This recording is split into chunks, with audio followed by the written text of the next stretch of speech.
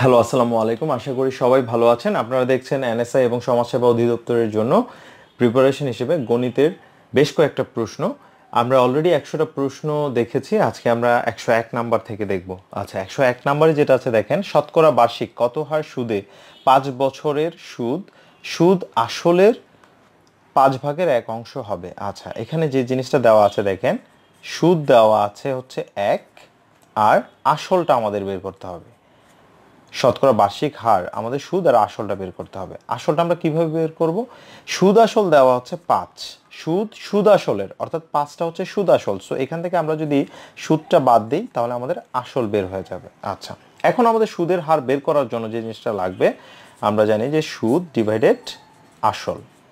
আচ্ছা, এখন আসল আমরা পেয়ে গেছি 4। এখন সুদ যেটা আছে 1, এটা কয় বছরে? এটা হচ্ছে 5 বছরে। সো 1 বছরে করতে হবে। সো এটাকে আমরা 5 দ্বারা ভাগ করব। সো আমাদের যেহেতু পার্সেন্টেজ বের করতে বলেছে, হার 100 দ্বারা গুণ।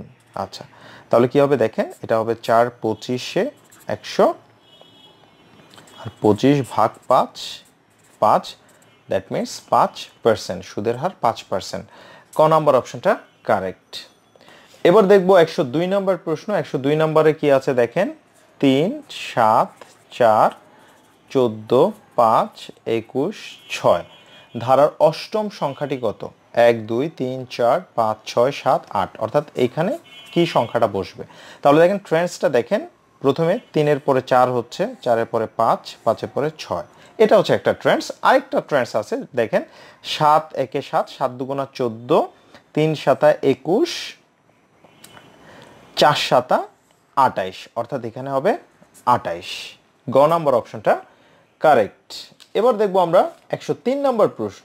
103 নম্বরে যেটা আছে, কোন সংখ্যার 1/3 ও 1/4 পার্থক্য আড়াই। আচ্ছা, আমরা জানি না সেই সংখ্যাটা হচ্ছে এক্স ধরে নিলাম। 1/3 এবং 1/4 পার্থক্য হচ্ছে 2.5। তাহলে আমরা ক্যালকুলেট করলে 3 4 12, 4x 3x সমান হচ্ছে আড়াই। এটা হচ্ছে x সমান হচ্ছে 12 2 24, আর এটা হবে 30, অর্থাৎ এটার অ্যান্সারটা হলো 30। গ নাম্বার অপশনটা কারেক্ট। এবার দেখবো আমরা 104 নাম্বার। 104 নাম্বারে যেটা আছে, ভারসাম্য রক্ষা করতে নিচের চিত্রে বাম দিকে কত ওজন রাখতে হবে, অর্থাৎ এই জায়গাটায় কত ওজন রাখলে ভারসাম্য হবে। আচ্ছা, এই জিনিসটা কিভাবে করব দেখেন, 6 কেজি ইন্টু 4, আর এখানে করব 3 মিটার ইন্টু কত কেজি আমরা জানি না, সেটাকে আমরা এক্স ধরে নিলাম। সো এখান থেকে আমরা মানটা বের করব। তাহলে 3 2 6, তাহলে এক্স সমান 4 2 8, 8 কেজি, অর্থাৎ এই অংশটাতে হবে 8 কেজি। গ নাম্বার অপশনটা কারেক্ট। এবার দেখবো আমরা 105 নাম্বার প্রশ্ন। 105 নাম্বার যেটা আছে দেখেন, 2-এর কত শতাংশ 8 হবে, অর্থাৎ 2-এর কত শতাংশ আমরা জানি না, x ডিভাইডেড 100 সমান হচ্ছে 8 হবে। আচ্ছা, তাহলে আমরা যদি ক্যালকুলেট করি যেটা হবে দেখেন, 50 যায়, তাহলে x সমান হচ্ছে 8 50-এ 400, অর্থাৎ খ নাম্বার অপশনটি কারেক্ট। এবার দেখবো আমরা 106 নাম্বার। 106 নাম্বারে যেটা আছে দেখেন, 30 10 9 8 27 6 81 4 243, এরপরে কি হবে? আচ্ছা, তাহলে দেখেন 3 10 9 8 27 6 81 4 243,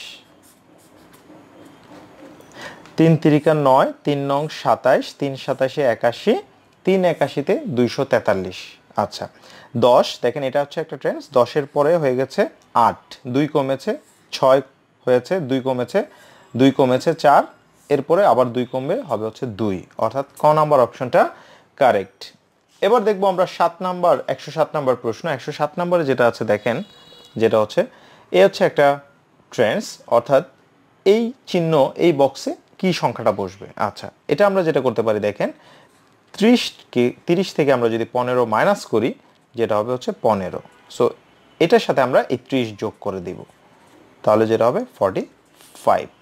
ঠিক তেমনই যেটা করব দেখেন, পরে যেটা আছে 28 মাইনাস 21 কি হবে 7, 7-এর সাথে আমরা যোগ করব 28, কি হবে 35।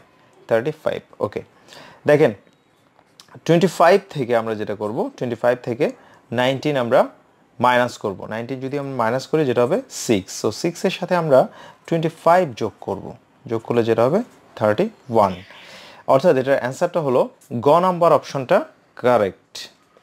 এবার দেখব আমরা 108 নাম্বার প্রশ্ন। 108 নম্বরে যেটা আছে 17 সেন্টিমিটার, 15 সেন্টিমিটার, 8 সেন্টিমিটার বাহু বিশিষ্ট ত্রিভুজটি হবে কি?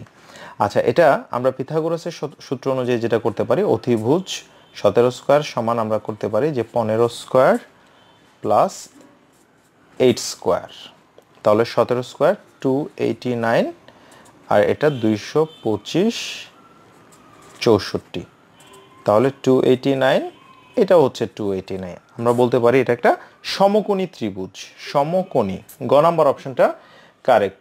এবার দেখব আমরা 109 নাম্বার।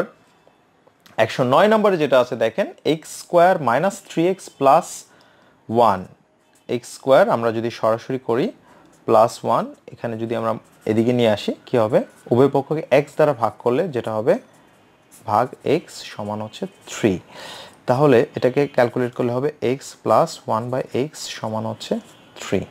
তাহলে দেখেন এখানে যেটা আছে x minus 1/x whole square, আমরা বলতে পারি একটা সূত্র জানি a minus b whole square সমান হোল স্কোয়ার মাইনাস 4ab। আচ্ছা, এখান থেকে আমরা x minus 1/x whole square সমান, এখানে মানটা দেওয়া আছে 3, আমরা বের করেছি 3 স্কোয়ার মাইনাস 4, তাহলে x minus 1/x whole square, 3 3 9, 9 থেকে 4 যদি মাইনাস করি, 9 থেকে 4 মাইনাস করলে হবে 5, তাহলে x মাইনাস 1/x সমান হচ্ছে রুট 5।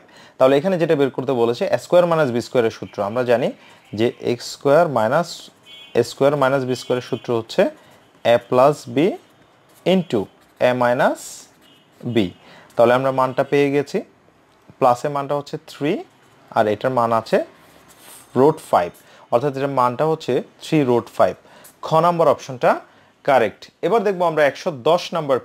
110 নম্বরে যেটা আছে দেখেন, 10% মুনাফায় 3000 টাকা এবং 8% মুনাফায় 2000 টাকা বিনিয়োগ করলে মোট মূলধনের উপর গড়ে শতকরা কত হারে মুনাফা পাওয়া যাবে?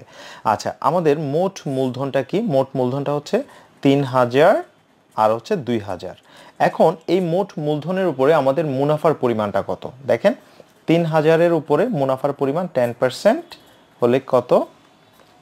এটা হচ্ছে 300। ঠিক তেমনই 2000-এর উপরে 8% মুনাফা কত হবে?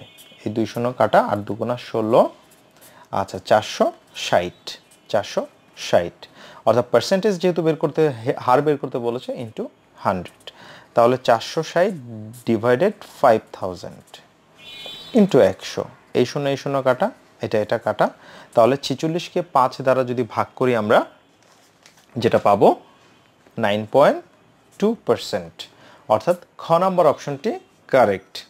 সো এই ছিল আমাদের ভিডিও। আমাদের ভিডিওটি ভালো লাগলে অবশ্যই শেয়ার করবেন এবং পাশের বেল আইকনটি ক্লিক করবেন যাতে করে নতুন ভিডিও আসার সঙ্গে সঙ্গে আপনারা নোটিফিকেশন পেয়ে যান। ধন্যবাদ, ভালো থাকবেন সবাই, দেখা হবে আরেকটা ভিডিওতে।